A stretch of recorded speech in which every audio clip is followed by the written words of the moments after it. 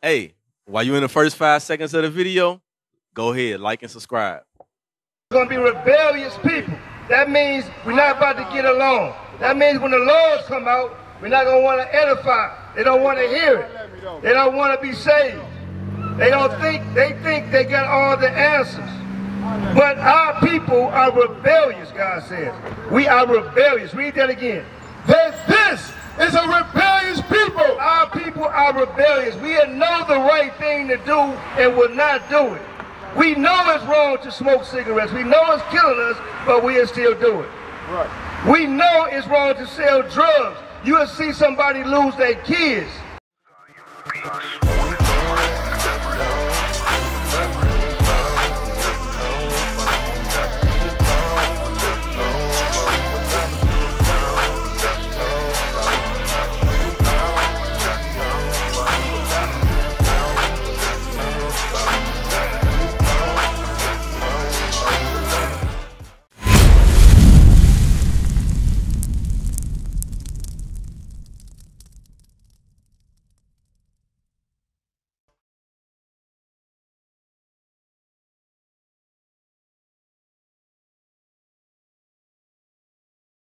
Isaiah 30 verse 9, that this is a rebellious people, lying children that would not hear the law of the Lord.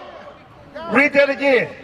That this is a rebellious people, lying children that would not hear the law of the Lord. Our people would not hear the law of the Lord. God prophesied that we're going to be rebellious. That's what he said. It's going to be rebellious people. That means we're not about to get along. That means when the laws come out, we're not going to want to edify. They don't want to hear it. They don't want to be saved. They think they got all the answers. But our people are rebellious, God says. We are rebellious. Read that again. That this is a rebellious people. Our people are rebellious. We know the right thing to do and will not do it. We know it's wrong to smoke cigarettes. We know it's killing us, but we'll still do it. Right.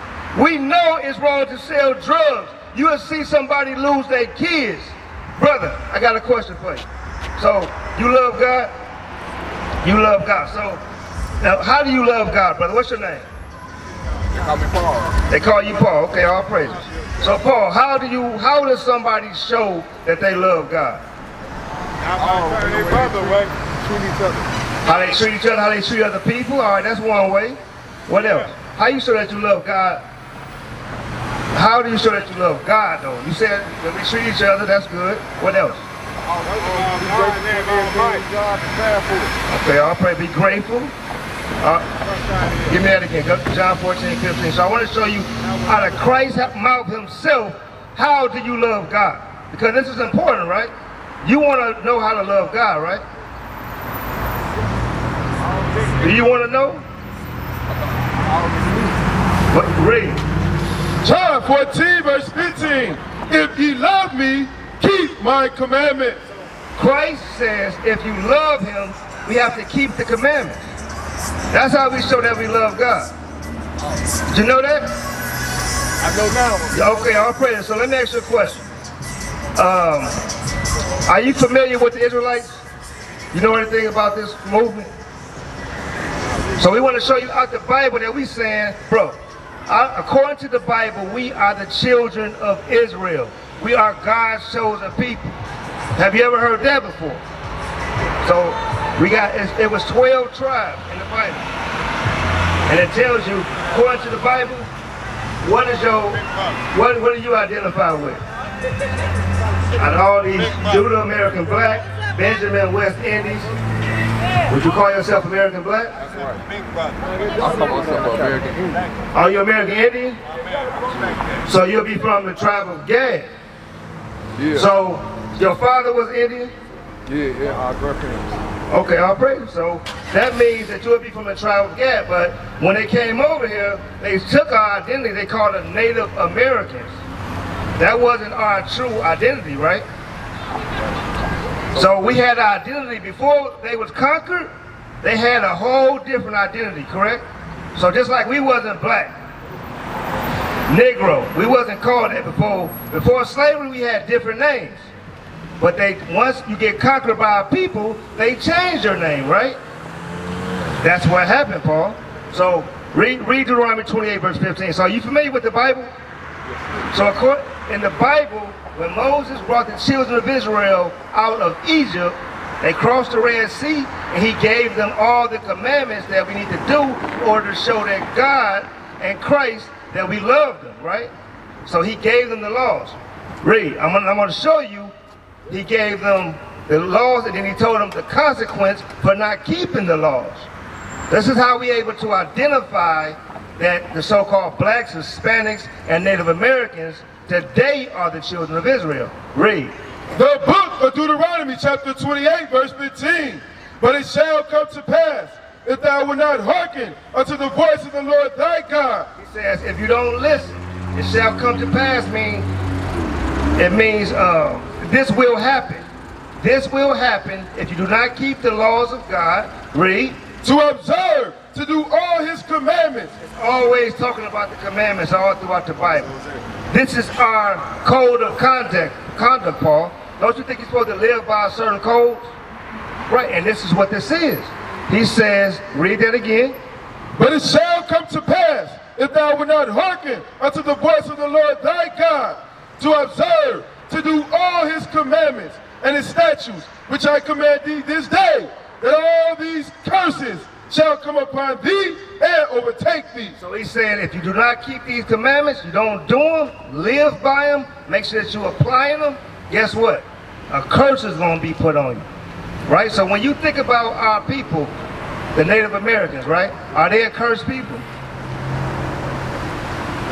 What do you think of? What comes to mind when you think of a curse? Something not good. Something not good, right? So you think somebody has a curse on them, that means a lot of bad stuff going to happen to them, right? Right? So that's what we're talking about. He says a lot of bad things are going to happen if you do not keep my commandments. Just like if you had children, they don't abide by your rules, bad things are going to happen to them, right?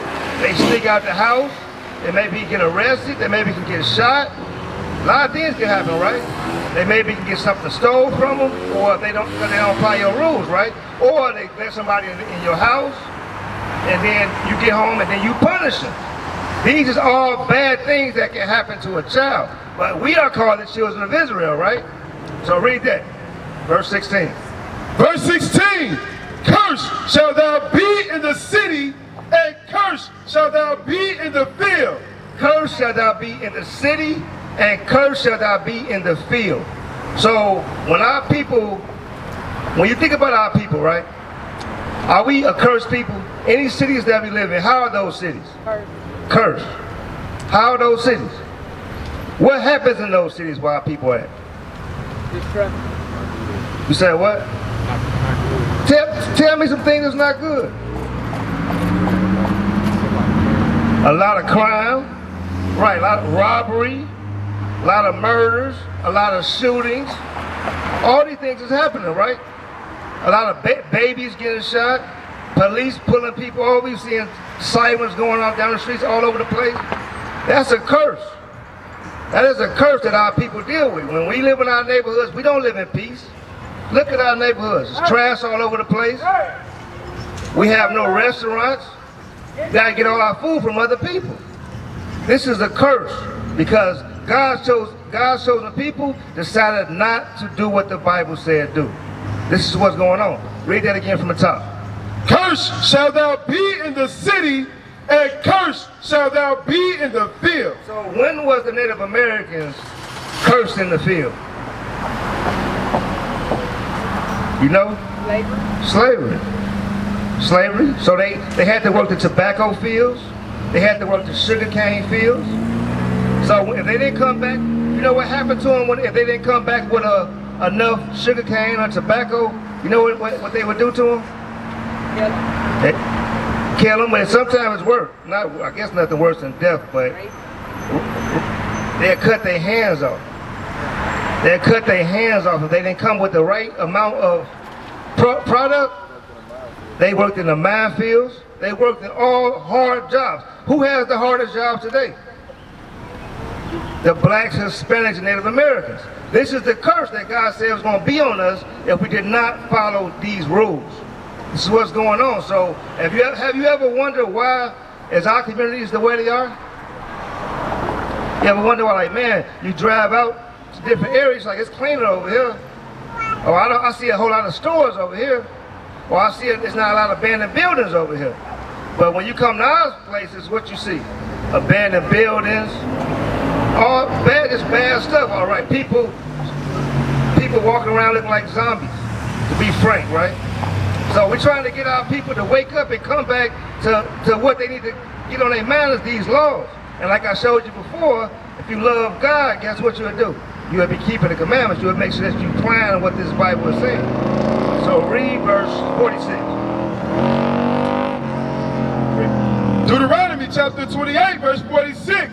And they shall be upon thee for a sign. So God said that the curses of us being cursed in the city, the curses of us being at the bottom of society, it says, they shall be upon thee for a sign. So that means in the last days, people was going to start waking up to be able to see the sign that we are God's chosen people. The sign is the curses. The sign is the curses. We're going to go over more curses.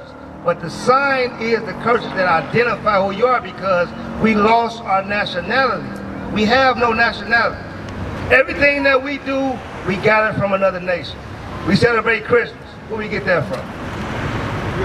The Europeans. Thanksgiving. European. New Year's Eve. New Year's Day. 4th of July coming up. We selling somebody else independence. Did we ever get our independence? 4th of July, did we ever get our independence? No, we did not get our independence. We never was released, but guess what? We never was sent back home. We never was given any money. We never was given any reparations. No 40 acres and a mule. Guess what happened after they released us? We still caught here. They didn't give us jobs. They didn't give us nothing. Just think about how everything transpired and how everything still is today. So read what you got, 46. The book of Deuteronomy, chapter 28 and verse 46. And they shall be upon thee for a sign and for a wonder. And that, it says for a sign. So like I said, they was going to identify us in these last days, but also for a wonder. Those questions that we should be having in our head. They're like, why is all my people on drugs? Why is a lot of our people alcoholics?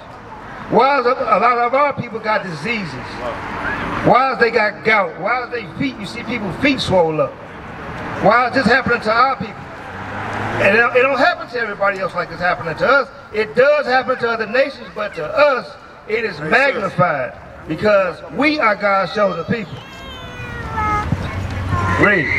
And upon thy seed forever. And upon thy seed forever. Upon thy seed. What's somebody's seed? What would be considered your seed? Your children, right, Paul? So it shall be upon your children forever. So you know how long the Bible was written? Thousands and thousands of years ago, right? But the curses are still holding true, even after all this time passed, right? Don't you see that? So God, this is a living book. It's a living Bible. What is a nation?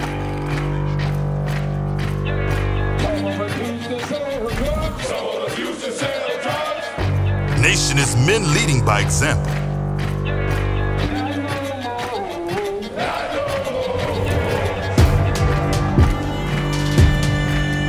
Nation is family.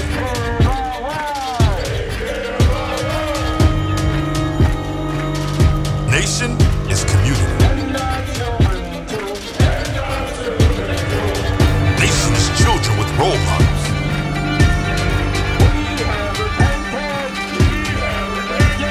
Nation is unity.